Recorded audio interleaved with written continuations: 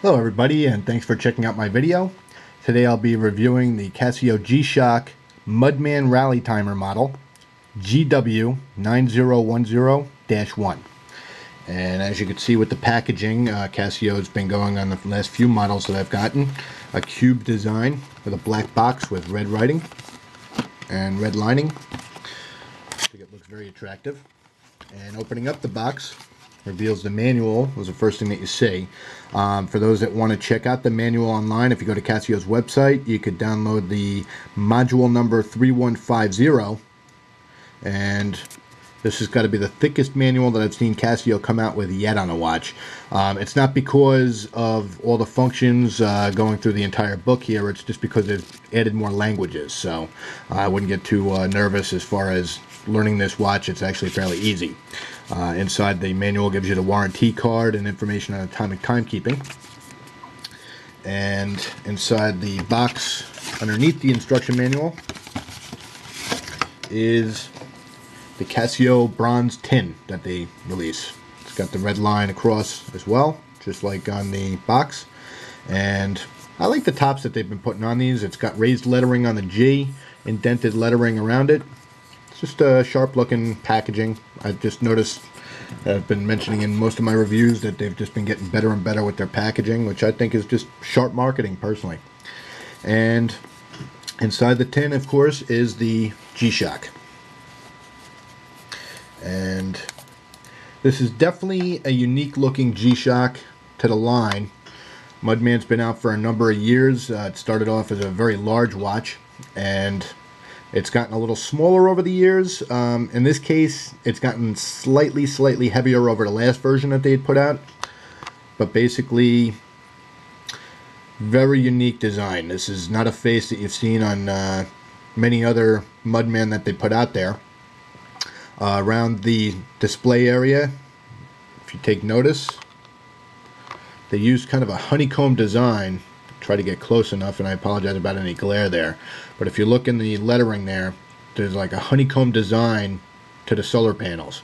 And what I think that they did that for was because the previous solar panels that they were putting out there tended to have like a blue tint to it.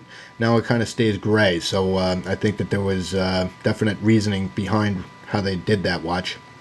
And the other thing that I notice is everything is symmetrical on this watch. In the previous G-Shock lines, the lines just seemed a little scattered, or they had ovals in the top of the line. If you go to Casio's website and look at the previous G-Shocks, you'll see what I'm talking about.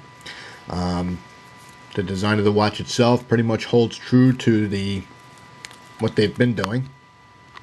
In this case, they used a red metal underneath the resin bezel, red writing on the top, white on the bottom, gray writing on the function areas around the buttons. And on the back case reveals the Mudman mold that they used for the design and the art. And the thing that's good about the Mudman line is the grips on the bottom of the back case. The grips kind of just stay on your wrist really well. Again, this is a mud resistant watch, so if you look at the buttons, there's nothing revealing the inside of the watch itself. There's a cover over it.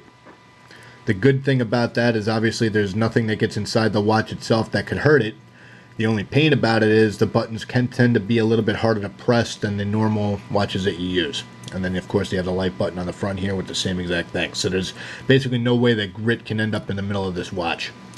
Now, going to the display itself, you got obviously the time and the seconds. You got the day, month, and day of the month. And you have the center G. And what the center G is if it's blank, it means it did not sync the night before. If you have the G there, it means that it's synced with the automatic timekeeping. This is a 6-band watch, which means it links up or syncs wirelessly throughout 6 towers throughout the world. So you got some in Europe, you have 2 in Japan, you have 1 in America, and you know, pretty much they have a very long range radio signal. So every night, pretty much between 1 o'clock, 2 o'clock in the morning, these watches automatically try to sync to the time signals. They go once an hour for 5 hours. If it doesn't get the sync, then you don't get the G. If you get the sync, then you got it there, and basically it just constantly stays calibrated to the correct time signals. Now, to the left and the right of the G, you'll notice a little ticking here. What the ticking signifies is every 10 seconds, these dots either light up or they blank out. So for 1 second, 2, 3, you'll notice that to the left, to the right, it'll fill up. Then when another 10 seconds is gone, you'll see that it empties out. Underneath the numbers up there, you'll see that it's got the alarm signals. And what that means is if the snooze alarm or hourly chime is signaled off, there's a little dot underneath them.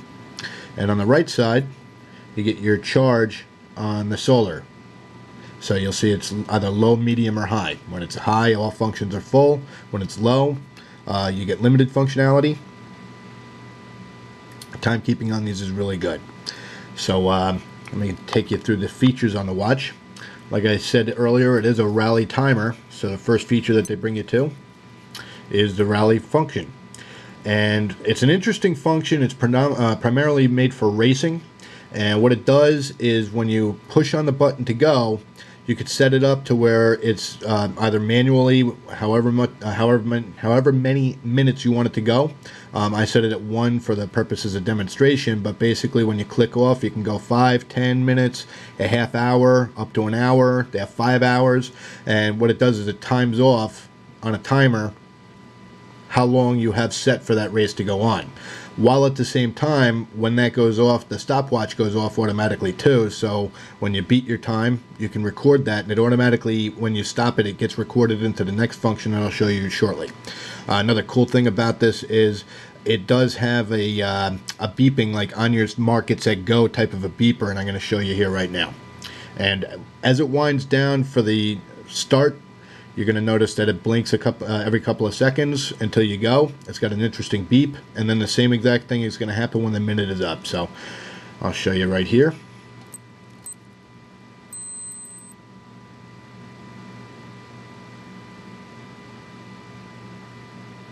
And like I said, as you can see, it's counting the time up.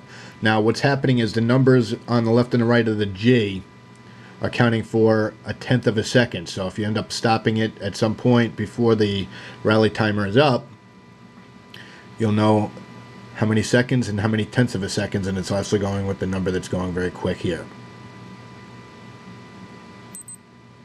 And it counts down from 30 seconds to 20 seconds to 10 seconds to 5 seconds. It kind of gives you a warning that the clock is almost up.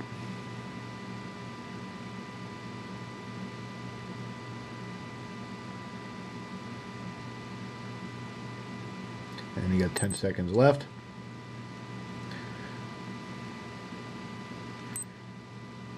And then it's going to let off an interesting alarm.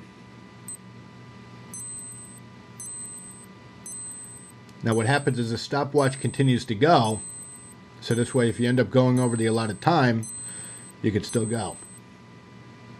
But it's just letting you know that the timer was up.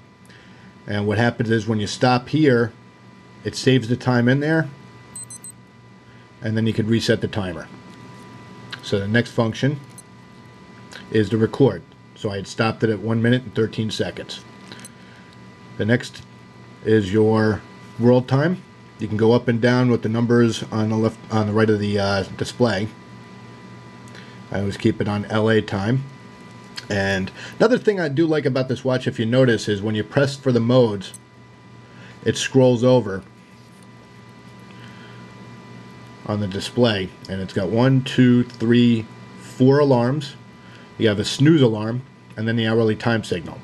And the nice thing about the alarms is you can actually set it by the day or the month or the week, however often you want it to go off. So if you have specific appointments, you can set it off in there.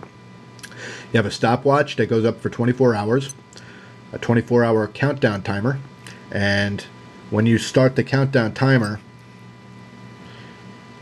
it stays here so you know how many minutes you wanted it to go, but it starts counting down automatically. And that's the watch. So I want to thank you very much for watching my video, and I hope you enjoyed it. If you receive it, enjoy.